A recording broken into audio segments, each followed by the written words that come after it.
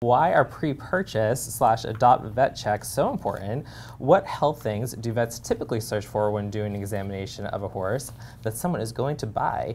And what happens if the horse doesn't pass the vet check? So you probably have had a lot of experience with this last couple of months. I did. I went, this was, Stan is the 12th horse I looked at. 12. Yeah, which is not a ton, but I did 3 pre-purchases along the way. Clearly, there were 2 that didn't pass the vet check, and I'm air quoting because we don't really talk anymore in terms of passing or failing. Yeah. It's more like what the vet found today, that the snapshot of what was identified today, medical issues and any maybe soundness issues.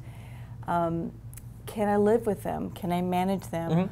Is the horse suitable for what I want to do with them? Yes. So it's very important that the veterinarian you choose for your pre-purchase exam, and I recommend you choose, the buyer choose the vet, and don't just go with the seller's vet. It's a bit of a conflict of interest. There are paperwork and things you can sign and conversations you have to reduce that risk, but because the horse I bought was local, I was able to use one of the vets that I use for my regular horse, and I know him very well, and I was able to, on the other ones also, halt the pre-purchase at any time. As soon as I saw something that I could not live with, or I knew I couldn't manage, or was not going to allow me to go as far as I wanted to with the horse, I just said, we're done. Yeah. So that's really helpful to both be there and to work with the vet that you know. But to your point, like, I think being realistic about what your goals are, what you really want to do, and are you going to be able to manage whatever the vet happens to find? Yeah, so here's an example. When we were doing the pre-purchase on Stan, he's going over it, and we'll talk about, we'll make sure we answer all her questions, but he got to the ears and he's looking in, and you know, these things called aural plaques, little white lesions on the inside. He saw quite a few of them, and he looks at me horrified. He says, he's got aural plaques.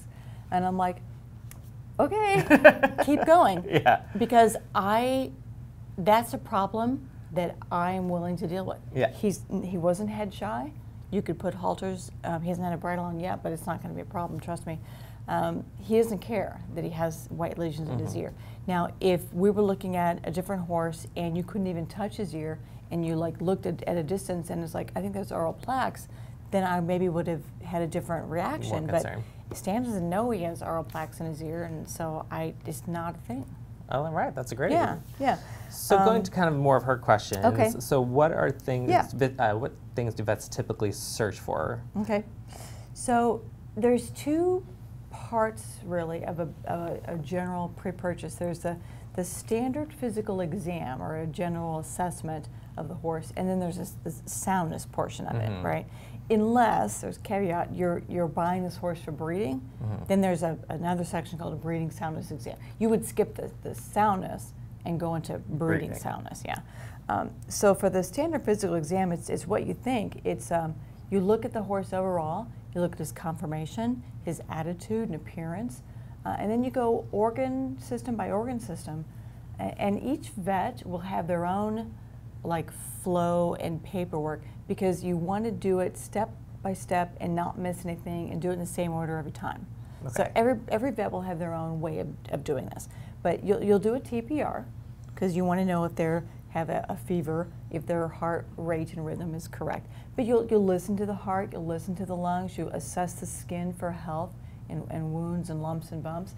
My vet starts with the eyes, because if he has learned, if he sees a cataract in the eyes, many buyers, that stops it. So it's like, why do the whole rest of the exam if I find something in this test that's going to end it?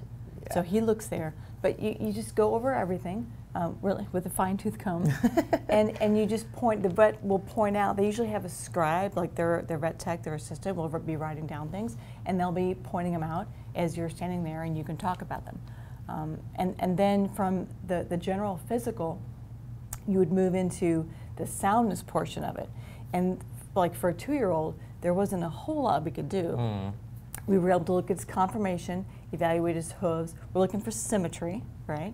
We're looking for conformational defects that could affect his way of going in the dressage ring and just under saddle. Like, does he have a club foot? Is he long in the fetlock? Does he have, are his legs crooked? Yeah. You know? We couldn't really do, we could watch him walk, trot, and canter, sort of free lunge, right?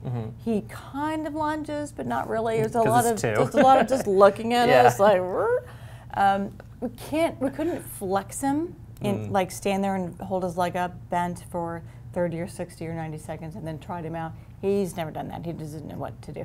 So, but a riding horse, you would do that. You might even go under saddle and do what you're going to do and see how the horse does. So we were able to watch him move at all 3 gaits and palpate him and look at his conformation, and then that was about it. Now, the thing we did do was take radiographs. It was important to me that he not have any defects in his joints, any chips, any arthritis, that would mean that the final conclusion on the pre-purchase would say suitable for trail riding only, not suitable for upper level dressage. You're like, that wouldn't work for you. Yeah, and that's what I got back on the first 2. Yeah. Yeah, and I'm like, well, I'm sorry, I don't want to just trail ride. I want to do more athletic stuff. So this horse has to be capable. On the snapshot that we're taking today, remember, they're not a crystal ball, but there's nothing that we saw today that would preclude him from going as high as we want to go. And that's good for you, though, because a lot of times, myself, I know, when they meet a horse, you fall in love with them. You're like, but he's so cute, he's so pretty, he's so nice. And then you find out, like, well, he's not actually built to do anything that you want to do. Yeah. And it's really hard to be like, okay. Objective. Yeah. Well, and that's why people ask me, why don't you just do your own pre-purchase exam? You're a vet. For exactly the reason that Dan mentioned. I mean, I'm not objective. Once I met this horse, it was like stars in my eyes. It's very hard to see when you have stars in your eyes. So I had somebody out who I knew and I trusted to be objective. Yeah. And he knew I'd be upset if he found anything. I mean, this poor guy, no pressure on him. But I'm like, good luck on the exam. You're like, no pressure, and I already love him. I've already bought a stall nameplate. I know. So no, he did a great job. My vet's great. Awesome. Well, we've actually done a lot of videos in the past about new horse ownership, so we'll link those in the description for you as well. And I believe one of your good friends has done some videos for us about pre-purchase exams. Excellent pre-purchasing. And I want to point out that I wrote an article that's in the Horse Health Library about pre-purchase exams. That's very helpful. So if we didn't answer your questions today because we got sidetracked on Stan, you can find it in Dr. Canup's video or my article.